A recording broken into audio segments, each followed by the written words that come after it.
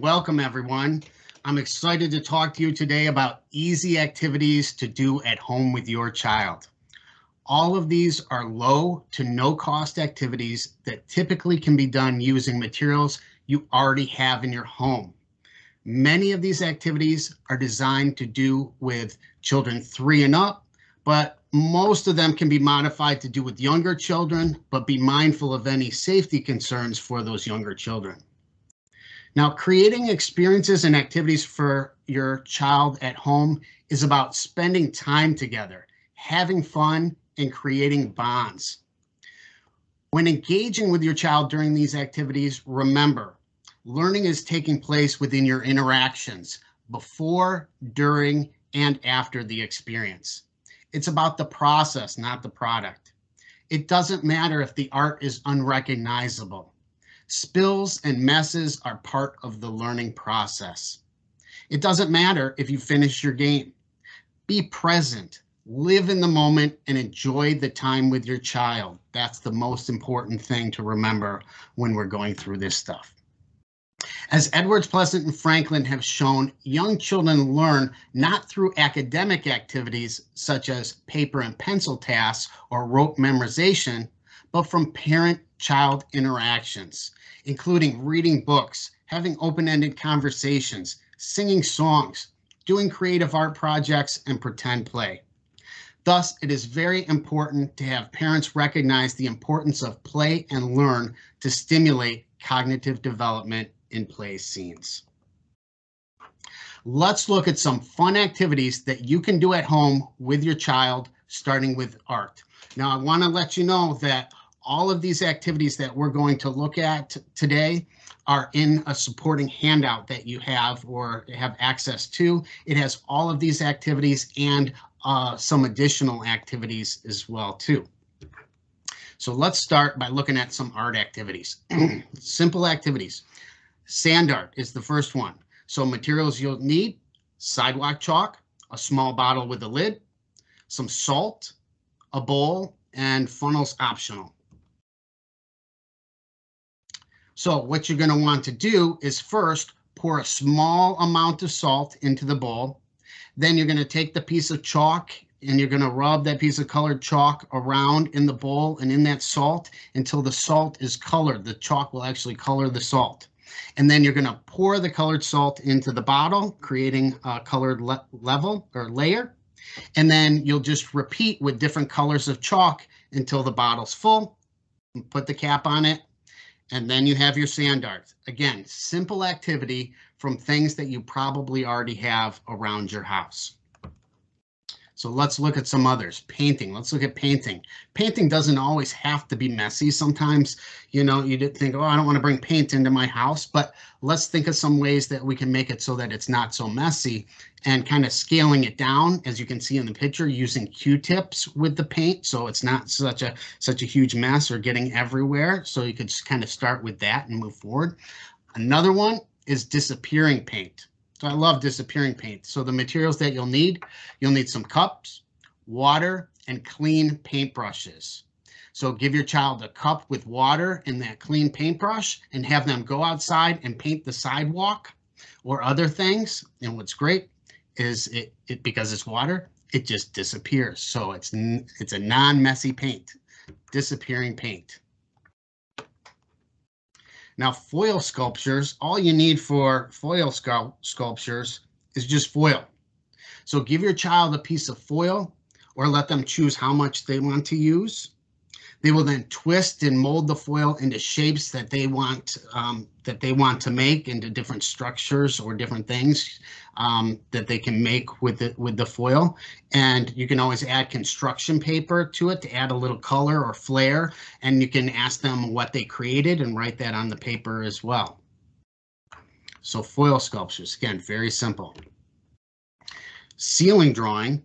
Sometimes it's referred to as Michelangelo painting, but believe me, you don't want to use paint. So the materials that you'll need is large pieces of paper, tape, crayons or markers, and some tables. And so this is a twist on just coloring on the paper on top of the table you're going to take that paper and you're going to tape it to the underside of the table and make sure that there's no sharp edges on the bottom of the table. And then you and your child can lay down or crouch down under the table and color on the paper by laying down and coloring on the paper that's on the bottom of the table. So ceiling drawing. Now, when we're thinking about art, there's a lot of different things that you can do with art in your house. And one great thing that you can do is think about creating an art center in your own home.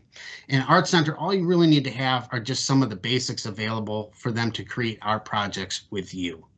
So crayons, markers, scrap paper, stickers, glue, safety scissors, depending on their age, scrap materials, puzzle pieces. Puzzle pieces make great scrap materials because they're great shapes with lots of colors on them.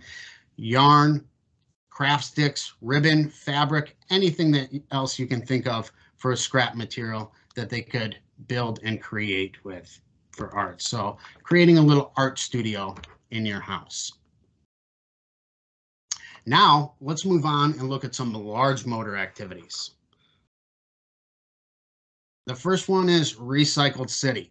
Now, let me tell you also that all these activities that we're going to go over and all the ones that are in the handout, I've done all those activities in my own home with both of my boys. They're both grown and out of the house now, but when they were younger, I've done all these activities. So you'll see typically my younger son in a lot of these pictures, such as this one here. So this is a great one and real simple as well too. All the materials that you need are just recycled materials such as plastic containers, boxes, paper towel rolls, etc. So collect those types of materials like yogurt containers, cream cheese containers, cottage cheese containers, and then place all those materials out on the floor for your child to build with. Now, to make it more of a city, you can add blocks, people, animals, cars as an extension as they build a city from these recycled materials. And then you can take those recycled materials, put them in a bin, and put them in with all their other toys as well. So additional building materials. The swing ball, materials that you'll need: fabric, yarn, a small ball like a tennis ball, nothing too heavy. And then what you're going to do is you're going to hang the ball from the ceiling by placing the ball in the cloth. And that's the reason you need the cloth, is because then you're going to tie a string around the top of that cloth. So it gives you something to kind of tie onto. Tie a string around the cloth so the ball is in there. And then you're going to hang it high enough to not hit the floor, but low enough that when it swings down, it can knock things over. And then you can have your child build a structure out of the empty containers that we just talked about, or blocks. And then your child can just stand back and they just pull the ball back and they don't throw it. They just let it go and it swings and it knocks down their stuff. So there's a lot of different things going on here as well too. A lot of math concepts happening with this. But again, this is, you can see in the pictures, this is my house, and I've done it in the classroom where I've hung it from a drop ceiling. Here, I just put a little nail in the top of the door frame and you can't even see it, and I just hang the string from there, and we can, you know, take it down and put it up as needed. So the swing ball. And then something so easy, and it would just, you know, I know you think about these things, but I just want to throw these out there as well too, because if you think back to when you were a child and some of the things that you did, I'm sure we all built forts. I did. And building forts, a lot of different ways you can build forts, having a lot of different materials, you know, lightweight blankets and pillows and strings to help, you know, create these. But I mean, it can be as simple as draping a sheet over a table. That's how I remember doing it when I was a kid. So simple things to kind of think about as well too. Think back to your childhood on some of the activities and things that you like to do with your family. And then creating with cardboard boxes. There's so much to do with boxes. And as we always say, when the young children open their presents, like at Christmas, they have all these toys and all they want to do is, that's right, play with the boxes. So start saving different size boxes. Those smaller ones they can do art projects with, and the bigger ones they can build with. So thinking about boxes in different ways and saving those for your child, for you and your child to use together at home. The beanbag toss. So materials that you'll need is 2 small boxes, yarn, and then bean bags or crumpled up paper or rolled up socks. And then what you do is you just cut the bottom out of both of those boxes, and then you attach yarn to hold them together with a little space in between. And then you hang that from the ceiling or from a door frame. And then you have the 2 different boxes to throw the items into, the bean bags or the crumpled paper, and having the 2 boxes there gives some variety to the skill level. There's 2 different skill levels there. So if they throw and they can't make it into the top one, they can definitely make it into the bottom one there, depending on where you hang it at. So another simple large motor activity that you can create with things from around the house. Well, one thing I love to do, and I mentioned obstacle courses, and people say, oh, I can't create an obstacle course in my house. Absolutely, you can. The only thing that you need for an obstacle course is masking tape, blank pieces of paper, and markers, and then things around your house. So create an obstacle course using different items from around your house that you find, but start by using that masking tape to make a track that they will follow around the house. Have it make sharp turns and zigzags and go in different directions.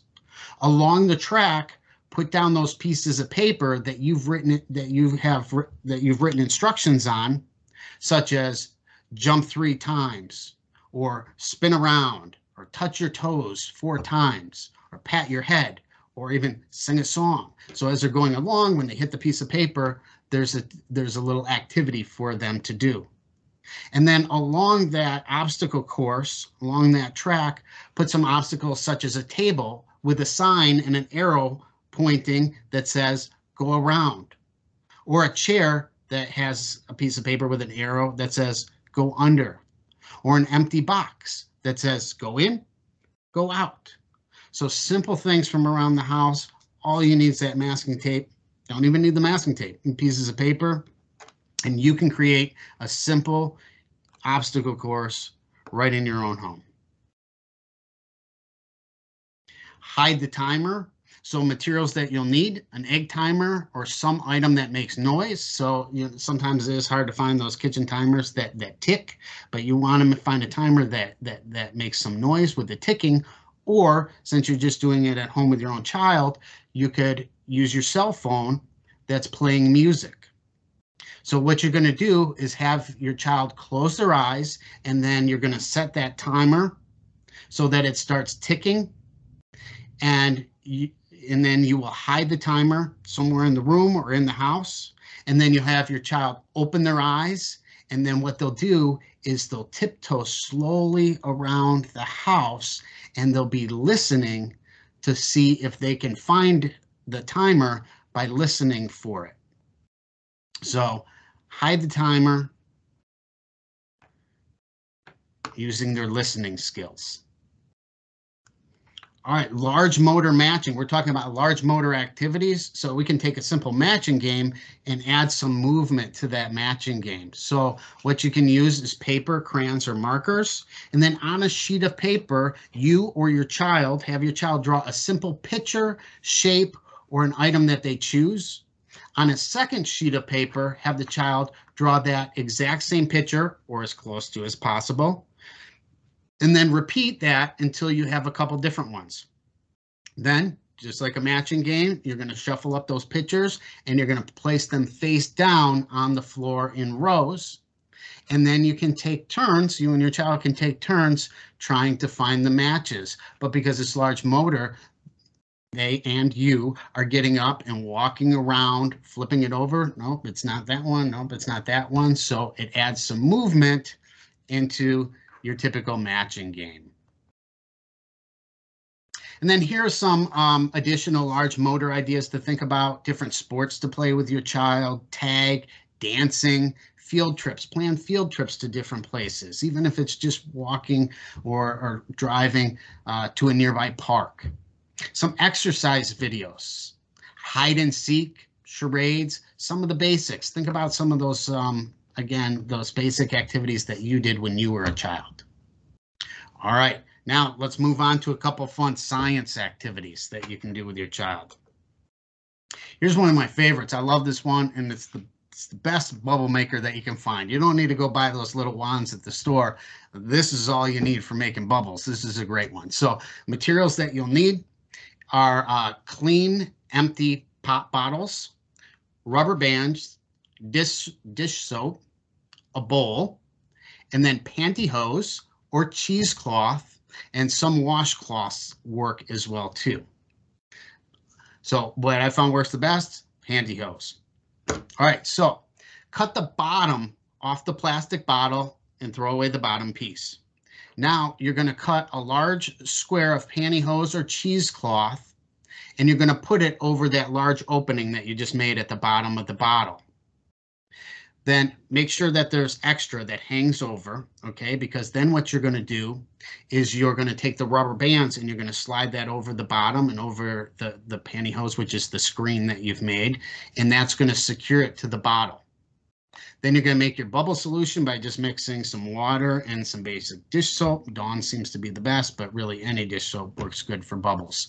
And then dip, and actually the picture here is just generic dish soap that's used in this picture, but then you just dip that the bottom of that pop bottle into your bubble solution, and then you just put your mouth on the top of the bottle and below, and all the bubbles come out. And if you can see in this picture, it's pretty cool. It's this thick mass of bubbles that you can see. He's even holding it in his hand, so it's really cool. You know, you can do it over a bin or a tray, so it's not making a huge mess. Or of course, take it outside, right?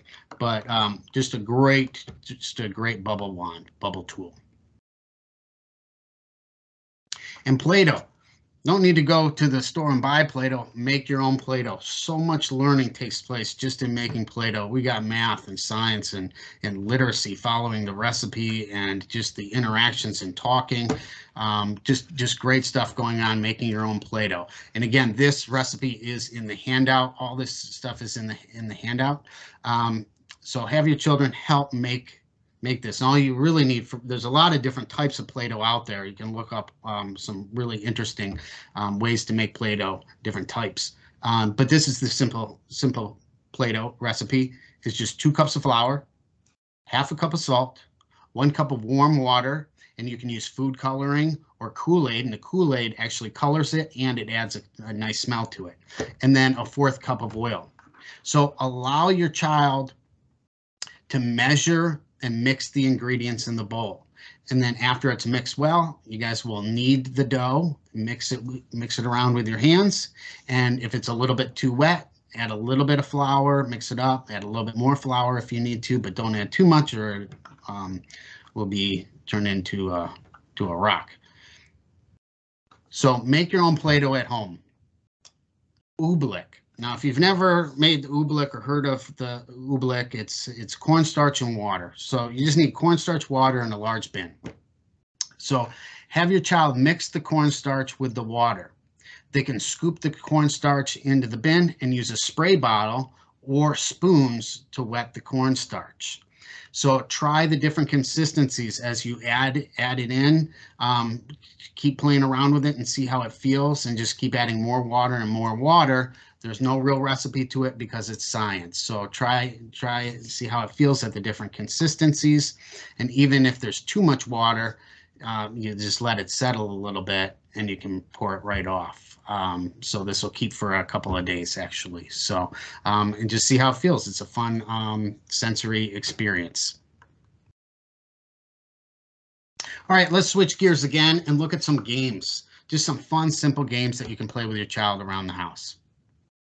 I love this one. It's called What's Missing. Materials that you'll need is just a large cup or similar item and some small toys. Not a see-through cup. Can't see through it. So what you'll do is you'll line up, start with 4 small toys on the table or floor, and then talk about each toy and identify what the toy is. And then you're going to have your child close their eyes. And when they close their eyes, you're going to put the cup over one of the toys. And then when the cup's over on the toys, you're going to tell your child, open your eyes, and you're going to ask them what's missing and see if they can identify which toy is missing, which toy is hidden under that cup. So take turns hiding the toys, let them hide the toys. And as time goes on, you can do different things like add more toys or change the toys or try covering 2 toys and see if they can identify the 2 toys that are missing. So what's missing? MapQuest. What you'll need, paper, crayons, and markers. And this one works better with the older children, but have your child hide an item around the room. Have them draw a map of where it is hidden. And then take turns with your child hiding and finding the object. And with the young children, they're going to just draw some marks on their paper, and that's okay. That's going to be their map because you'll walk around the room and look at that map and see if you can find it. And of course, they'll probably lead you to it anyway. So really what they draw on there doesn't matter. Again, it's about the interactions and the fun time that you're having with them. So MapQuest, if anybody remembers the old MapQuest. Color Match Twister, materials that you'll need. Obviously, a Twister game, toys from around the house. And you could use something other than a Twister game, but really go to the Salvation Army. There's tons of them there. Everybody buys Twister. Nobody keeps Twister, so they're all at the Salvation Army. So put out the Twister game, fold it in half so there's not so many dots out, right? And then spin the spinner. And whatever color it lands on, your child has to go find a toy that matches that color. And then they bring the toy back and they put it on the Twister board on that matching color, on that matching colored circle. And then you can just repeat the game until the circles are full or for as long as you want to play. And then the way to clean up this game is really simple. You just reverse it. You spin it, lands on yellow, pick something off the Twister board that's yellow, and go put it away. Bag stories, materials that you'll need, a bag that you can't see through, some small toys such as people, animals, cars, and blocks. And so you'll gather those up and you'll put those in the bag. And then what you'll do is you'll sit down with your child and you'll pull out the toys one at a time. And as you pull out a toy, you'll start making up a story. And you'll pull out another toy and you'll make up you'll continue the story with that item and involve that item into the story. And then switch roles and let your child make up and tell a story as they pull items from the bag. Bingo or matching games. We talked a little bit about matching games. You can make your own matching games. One of the things my younger son really loved to do was make his own matching games. And at the bottom picture, you can see he actually drew some body parts and made his own matching game. So you make your own games. Magazine faces. This is an interesting and fun and funny one that you can have a lot of fun with. Is what you'll need is just some scissors, some magazines, masking tape, and popsicle sticks or something similar. And then you and your child can cut out different facial features of people from the magazine. And then you can tape each of those cutout parts of the face to a different popsicle stick. You and your child can now hold them up one at a time to your face and make silly faces with these, and you can tell different stories and play fun games. So just a fun activity to do with your child that gets everybody laughing. So there are 2 things that I want you to keep in mind when playing with your child. First, keep it simple and fun. A good part of all learning comes from interacting and bonding with you, regardless of the activity. Second, show your child that you believe in them and have confidence in their abilities. Research shows when parents are motivational models for children, they develop positive attitudes that last through their school years. But most importantly, have fun. Thank you guys for joining us today.